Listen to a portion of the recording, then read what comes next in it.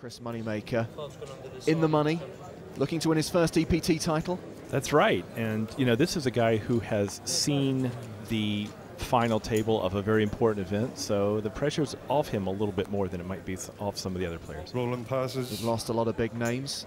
Several remain, though, including Mr. Moneymaker and Mr. DeWolf, who's raises. folded here.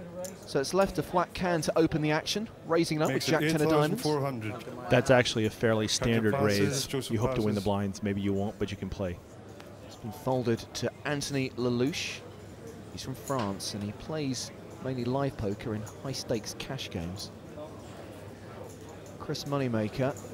Oh, looks like he's going to call here. He's got pocket threes. Right, and Chris is basically, he's got the button, and he wants to flop a set here. 8,400. Playing position. He will have the advantage of acting last in all future betting rounds. But here, we see Daniel Mangas of Spain with pocket eights. All in. And he says all in. Right, he's trying to get this hand over with raising right all in. now. Relatively short stacked. About 69. Should be relatively easy I for don't believe Fuat to lay down the Jack 10. I would think so, particularly with Chris behind him, because he doesn't know where Chris is.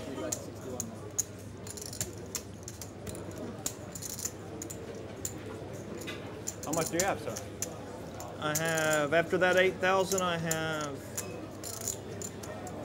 69,000 left.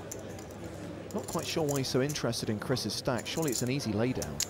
It's not, but he doesn't want to call Daniel and then have Chris come over the top for a whole lot more chips. Chris fold. Well, they both fold. And Daniel Mangas looks a bit disappointed. No, he's not disappointed. Believe me, he was delighted to win all those chips without a showdown with his eights.